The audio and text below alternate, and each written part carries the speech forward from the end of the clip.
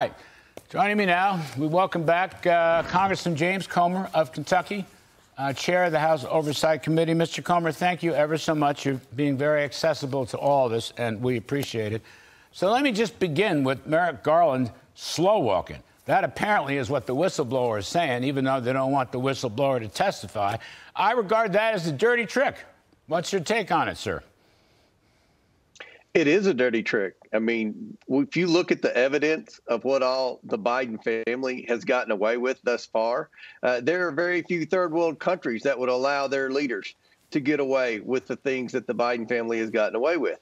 I don't think that Attorney General Garland ever dreamed that Republicans on the House Oversight Committee would have access to those bank violations at the Treasury Cabinet, much less bank records that show all the different schemes that the Biden family had with respect to countless LLCs transferring money from one account to the other to try, in my opinion, to hide the source of where the foreign wires were coming from, and then to deceive the IRS about the taxability of those direct deposits from our adversaries around the world. One thing that I think Merrick Garland is going to have to deal with all this is it's not just the president's son. It's not just the president's son and the president's brother. It's the entire family. We've been very transparent about the fact that we've now determined 9 Biden family members got suspicious wires from our adversaries around the world. We went in thinking there were around a dozen LLCs. Now we see that there are many, many more LLCs. So this is a very complicated case, and I think that Merrick Garland was just hoping it would go away. The media would continue to turn a blind eye, and Republican investigators would never find anything out about this. Do you think, Jim Comer, do you think Merrick Garland is in fact slow walking, telling these other U.S. attorneys not to cooperate with Mr. Weiss in Delaware? I mean, that is an allegation, but that's an allegation a lot of people are making, including this whistleblower already through his lawyer. And if that's true, that's like a dirty trick.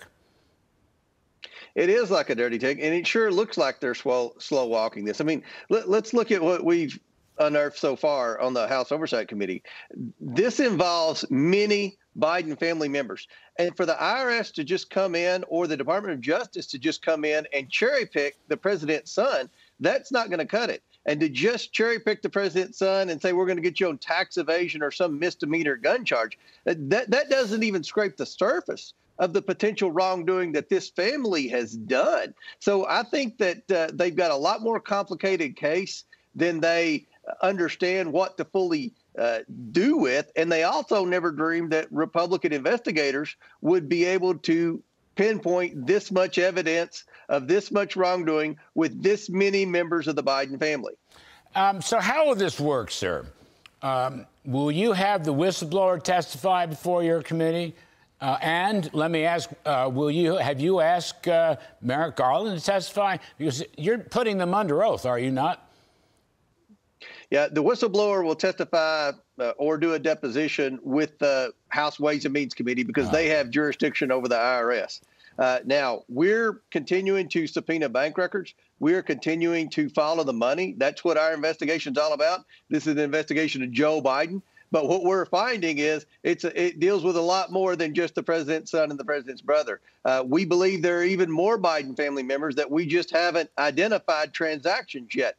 Look, we went into this thinking that there were, a handful of banks and a handful of LLCs. But the number of banks, the number of LLCs, the number of accounts, and the number of Bidens continues to grow each week.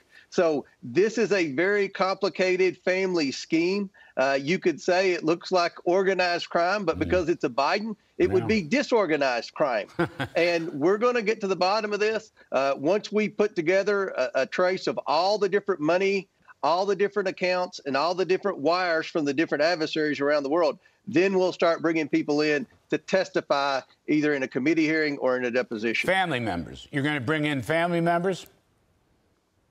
Well, if they'll come, that's going to be a lot harder. But once we bring in all the different people that were involved in these schemes, outside family members, once we have all the bank records showing the money that the Bidens took in, then I don't think it'll matter whether the Bidens come or not. We're going to give the Bidens an opportunity there may be subpoenas for the Biden, but at the end of the day, they're going to have an opportunity to defend themselves. But, it's going to be hard to defend the indefensible, Larry. But certainly they'll have their day in front of the House Oversight Committee to explain what the purpose of all these wires were, what the purpose of all these LLCs were, and all these different bank accounts. And it's much bigger than what people can comprehend.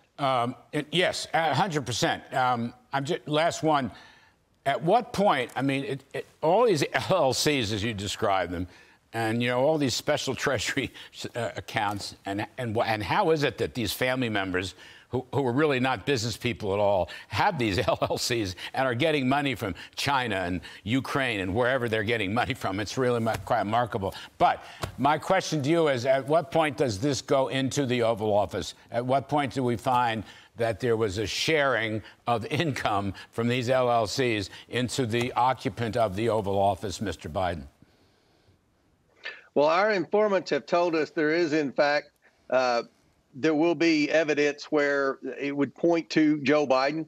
They had these family schemes that involve paying for things that would involve Joe Biden. So we're going to continue to dig. We're going to continue to track the money, both the money coming into the Biden accounts and the money going out of the Biden accounts. So we've got confidence that the president was involved. Look, Larry, obviously the president was involved in some form or fashion, because you don't have rank and file family members, just average people off the street that are getting million-dollar wires from adversaries around the world, including the Chinese Communist Party. So we know that from talking to the informants that were involved in some of these schemes, that Joe was directly involved. He had knowledge, and that we do believe, in fact, he was getting financial benefit in some areas from these family business schemes. All right.